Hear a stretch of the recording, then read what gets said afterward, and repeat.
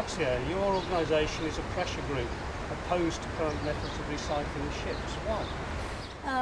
We are not opposed to all methods of recycling ships. We are opposed to the practice that is called beaching, which means beaching a vessel into tidal beaches of South Asia and taking the ship apart by hand by unskilled, untrained workers that are often migrant workers that come from the poorest areas of South Asia.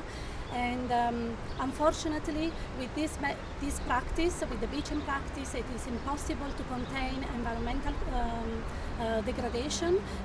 It's impossible to contain the hazardous substances that are built in the structure of the ship, and they are released into the coastal zones. It is impossible to bring in emergency response equipment.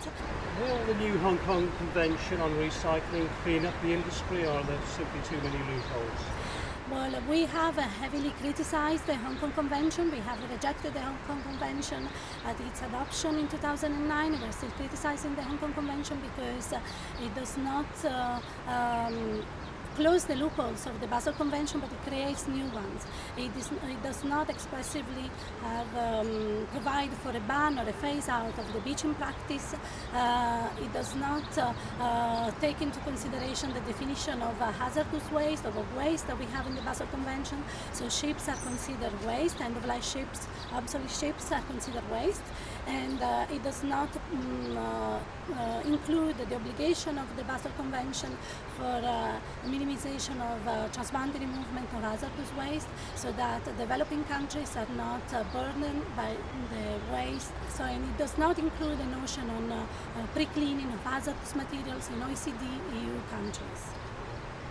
The NGO demands that ships are pre-cleaned of hazardous waste, as you mentioned, but once the structure of the vessel is torn apart to remove cables, etc., how can it possibly be moved around the world to be scrapped in the Indian subcontinent?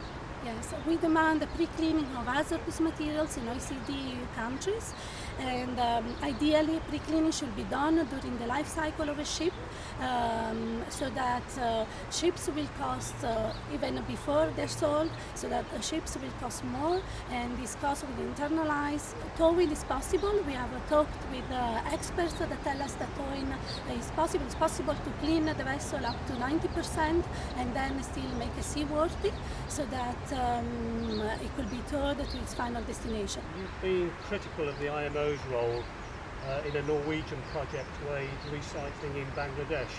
Isn't it vital that such countries receive both financial and knowledge-based support?